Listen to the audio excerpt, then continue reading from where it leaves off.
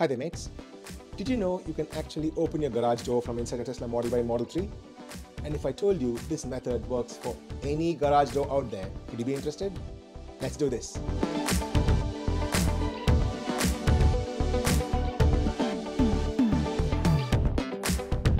Now, to set the context for this video, you do need a paid hardware upgrade from Tesla to get this to work. That is the first step, and that is called Homelink. You can get that from your Tesla app. So you can go into the Tesla app, go into services, click on accessory upgrade, and then you say, I do want Homelink to be installed in my Tesla Model 3 or Model Y. And if you're lucky like me, you will get a mobile service to come to your house or to your office to attach that and upgrade your car to get Homelink working in your car. The next thing you need is a Chamberlain compatible garage door. Now don't be afraid. I know many of our garage doors here in Australia are not Chamberlain compatible, so I do have a complete, easy to follow, step-by-step guide how to get a universal remote, attach it or rig it to your garage door and make it Chamberlain compatible. And I'm going to link that in the description of this video. It is a step-by-step complete video as to what to buy, how to get it connected, where to connect it into your garage door, and so on and so forth. And my demonstration is by using my own garage door, which is a B and D garage door. You can now use it with other garage doors as well. You need to check where your COM ports are. It's not very difficult. It's quite simple, I must say. So do follow that guide and you can get your garage door compatible. The next part of this video, I'm going to show you how to set this up with your universal remote control that comes with a universal remote and how to get Homelink working. Let's do this. Right then, we're all set. We do have the universal Merlin remote in our hand, and we are now going to set up our Homelink in our Tesla Model Y. So what do we do here? We first go into locks, and if you scroll all the way down, you'll see that the Homelink setting has now appeared here inside of your lock section.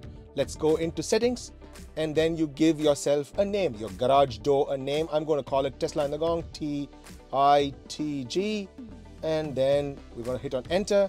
It's going to ask you what sort of mode you want to use, and for most intents and purposes, standard mode is what you want to use. Click on set, and now you have to go and park your car in front of your garage. That's what I've done. So I'm parked in front of my garage, and I do have the garage remote as well. In our case, this is going to be the universal remote that we're going to use. And then we're going to click on start, and we're good to go. Let's do this. It says record signal from your remote. Stand in front of the car and point your remote at the bumper. Press and hold the button until the headlights flash. This may take up to 30 seconds, and then it's now waiting for a signal. Let's do this.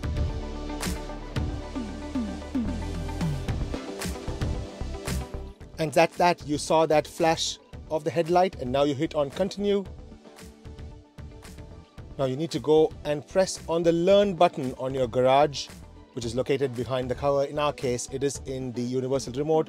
You're going to click on that and come back.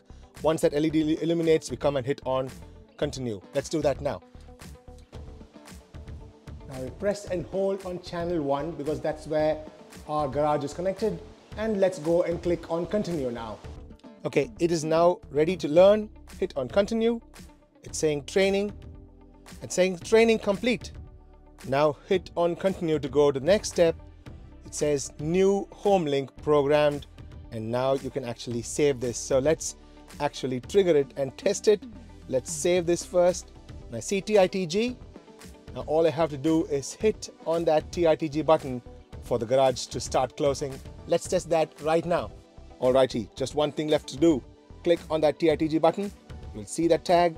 Click on that, and voila, there you go. We got the garage door opening and closing from our Tesla Model Y. This is indeed awesome, isn't it? I do have it on all my cars. As long as you have a compatible garage door, or you make your existing garage door compatible like I showed you in this video and in my companion video, you can get Homelink working in your Tesla Model Y and Model 3, as well as in your S and X as well. Now, this is super cool indeed. I have it on all my cars. I cannot live without this. Thank you guys for watching. If you like what I'm doing, a click on that subscription button will be awesome. Also click on that like button, and please do share it with all your family and friends who are looking to do this complete mod to your Tesla Model Y, Model 3, as well as your garage door. If you like what I'm doing and you are looking to buy a Tesla of your own, kindly consider using my referral code. I'll highly appreciate that. Link to that in the description as well as in the pinned comment. I'll see you guys very soon. Another interesting video. Until then, this is Nash from Tesla and the Gong, signing off. Peace. Let's open. Open sesame, it said. And here we go.